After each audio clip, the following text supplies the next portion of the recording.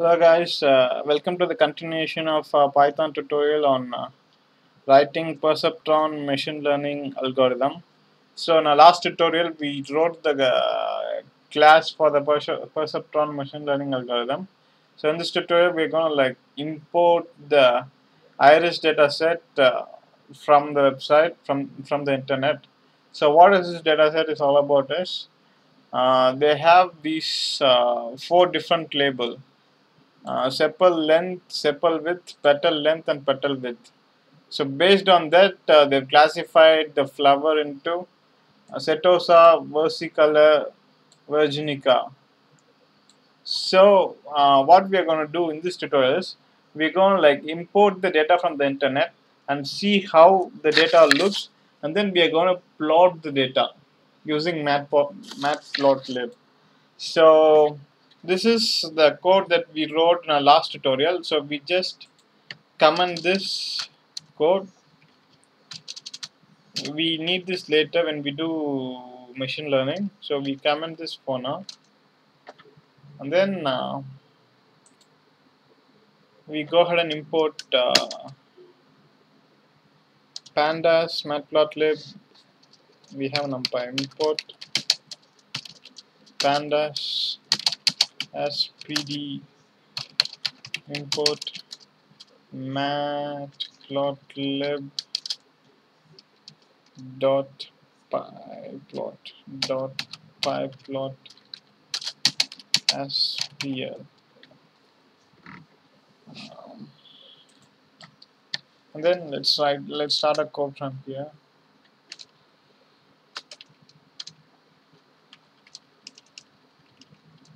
So we're gonna create a pandas data frame. def equals pd dot read. So we're gonna read the data from the internet, which is available on the internet in CSV format. So we're gonna use the read CSV method to pass the data. So here is the link. I'll post this link in the description of this video, so you could use this link and then paste over here.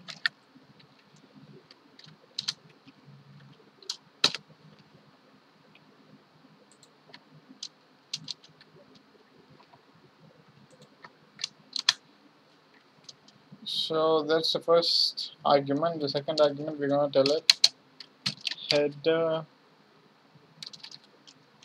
equals none. So let's print this out and see how it looks. def save run.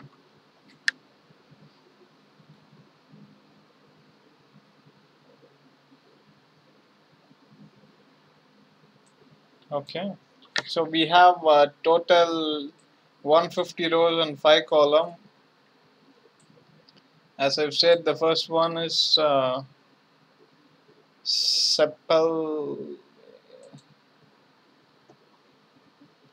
length width, petal length width, sepal length width, petal length width, and the label it tells you finish this much if the sepal length is 5.1, width is 3.5, and petal length for 1.4 and width 0.2. It's iris setosa. Like that, we have setosa, versicolor, and virginica. So this is a truncated data. Don't worry if it shows like this. So, but you actually have 150 rows of data of setosa, virginica, and versicolor. Now we see what the data is. So now actually we extracted the data from the internet. Then y equals df dot ilook. So 0 to 100 comma 4 dot values. So what this thing gonna do is It's gonna take, first one refers to row and the second one refers to column. So 0 to 100 refers to from 0 till 100 in row, and then fourth column, it's gonna take from 0 to 100, it's gonna take fourth column and it's gonna convert that into values. Let's print that out and see what that is. So we don't need this anymore, so let's get rid of this one.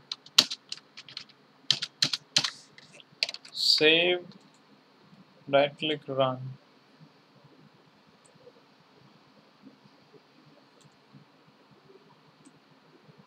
So it's all values, Setosa, versicolor. So just have two, Setosa and versicolor.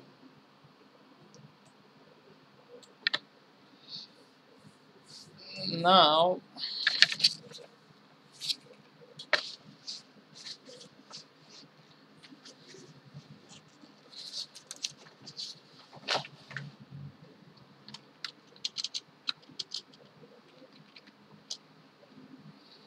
again y equals np dot where the above y equals iris Setosa,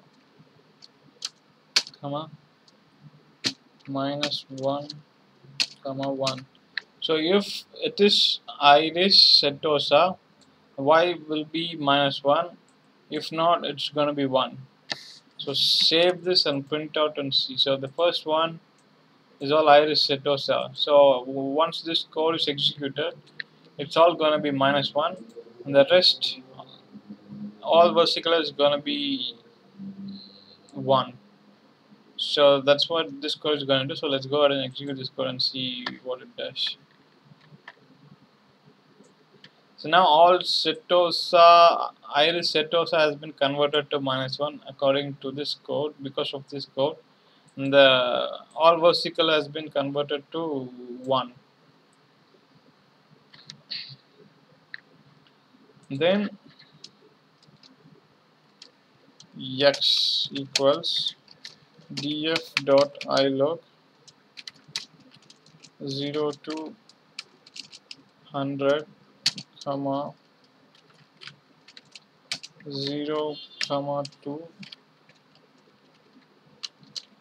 0, comma 2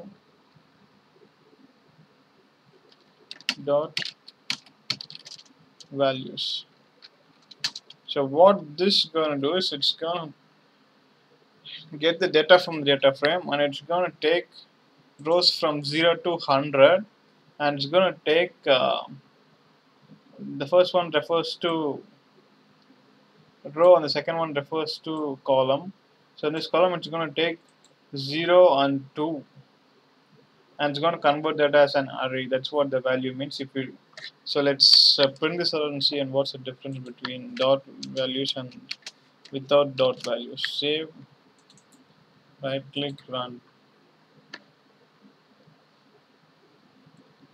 So it has taken data in column 0 and column 2 for the rows from 0 to 100. So if we get rid of these values, it won't be an array. So that's what it does. It's just like a table, just like a tabular data with index, a row index, and this is column index. Okay, second column 0, column 2 from 0 to 100. So actually from 0 to 100, which is actually 99, 1 to 100. So now we extracted that data and stored it in X. Now we are going to do as scatter plot. So we already imported matplotlib.pyplot as PEL. So now we use that to plot the data. PL dot scatter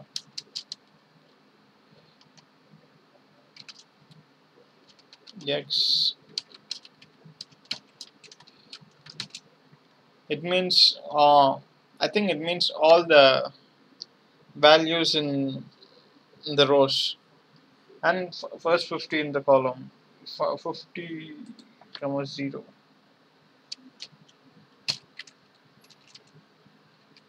Then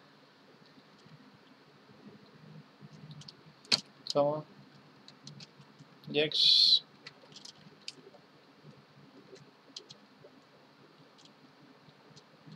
No, row and the 0th column. First 50 rows and 0th column, and in this we're going to take first 50 rows again